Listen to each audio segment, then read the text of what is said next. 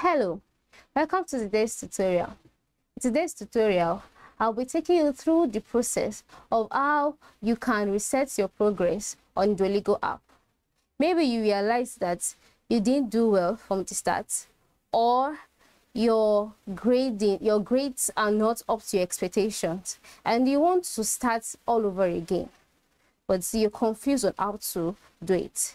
Don't worry, this is the best solution for you. So what do you do first?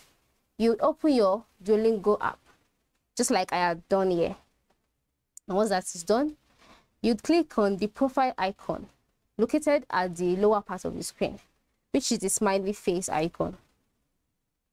Then you select the settings icon located by the top right corner of the screen. Once that is done, you will be directed to the settings page, and then all you need to do is to scroll down a little. Scroll down until you see manage courses.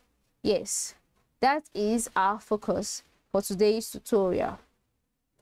Click on it, and then immediately you would see the language that you want to reset the progress. For example, if you're learning perhaps 2 languages, Spanish and French, they'll be displayed there, and then whichever language you want to reset, you can just click on remove. And if you just one language you're learning, like I am currently, all you need to do is to tap on remove. I am not ready to reset my progress, that is why I would not be tapping on remove. All right, but if you're ready to reset your progress, just tap on remove, and then you go back and save your settings, and that is it.